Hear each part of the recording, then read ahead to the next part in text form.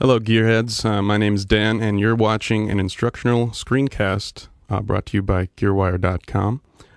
We're doing some little workshops in Sonar 6 and we're focusing on things that will cross versions. So if you've already updated to 7 Producer Edition, everything is going to be here. Even most of these things are going to be in 5 as well. But as soon as I get 7, watch for those videos. So what I've done here is in a previous video I recorded a little sample of a guitar, just dry direct signal, and now I'm going to just record a little riff, and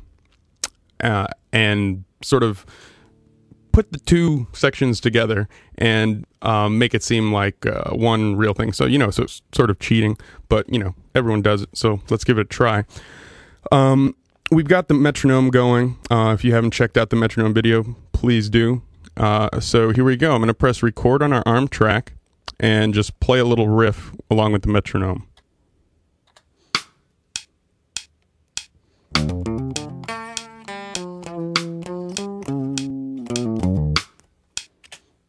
All right, so that's just a little riff that I'm going to put after the little chugga section.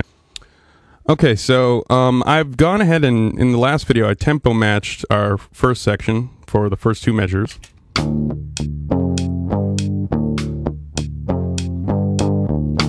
All right, so what I want to do is I want to go ahead and put that riff there at measure 4, do a slip at it, and try and get as close as possible right there. Okay, and do the same with our other one, the riff sample. And now that we are just about ready to fuse these two together, as it were, we're going to take a look at this button up here.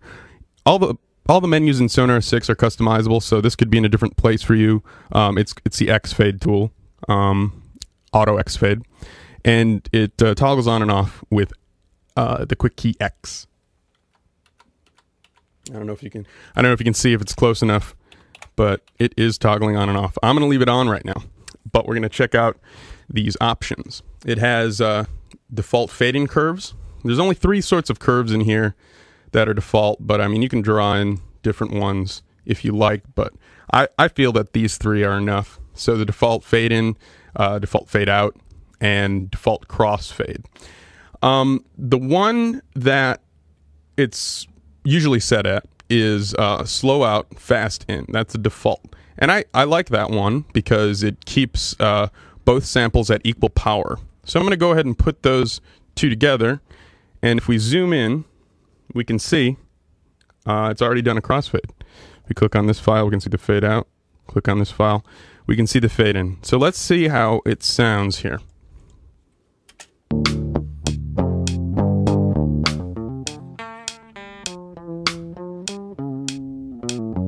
Besides the crappy playing, it sounds pretty good.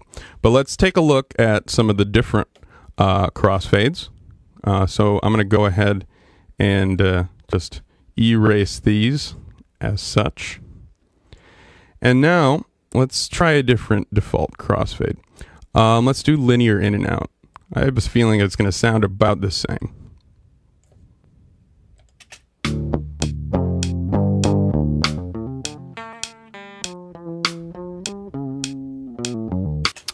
So as you can see, it doesn't make too much of a difference with this sort of sample. But as you can see, there's every different type of possibility out there.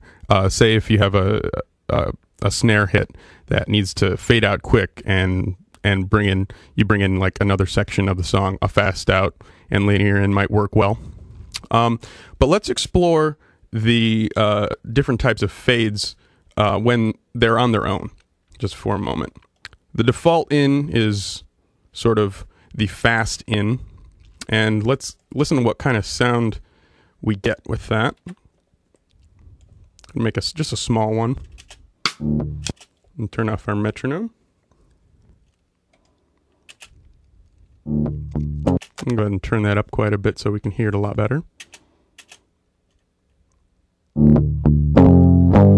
So the thing I want you to notice about this type of fade is how it's sort of almost a cut. It's almost like a cut in, but without a click. If we were to move the fade in all together, we'd get this. You hear that digital click.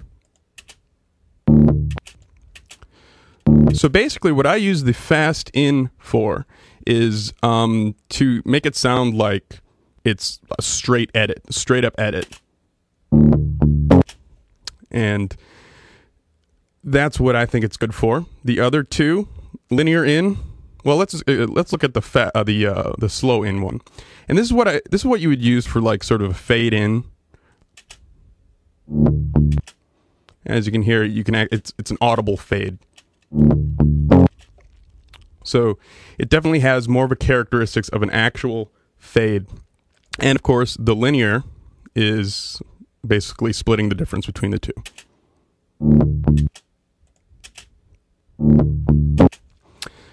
So on the other side of things, you're going to get the same exact. So actually, we're going to set this to a slow curve out. And the slow curve out, of course, is much like the fast curve in. It's basically the inverse of it, and you're going to get a straight cut set of sound, sort of like maybe if you actually cut a piece of tape. Very abrupt. One more time. All right, and let's listen to the fast curve out, and this is the more deliberate fade. If we're gonna need to make that bigger, as you can hear, and let's listen to that against the slow curve. Even though I've made it longer, it still sounds more like a cut rather than an actual deliberate fade. And then, of course, the linear is sort of the medium setting. So we've taken a look at the different curves in Sonar, how they're used as crossfades and fades in and fades out. They're real quick and easy to access. You can draw your own custom fades, but for me, these three pretty much do the job. So thanks for checking out this video.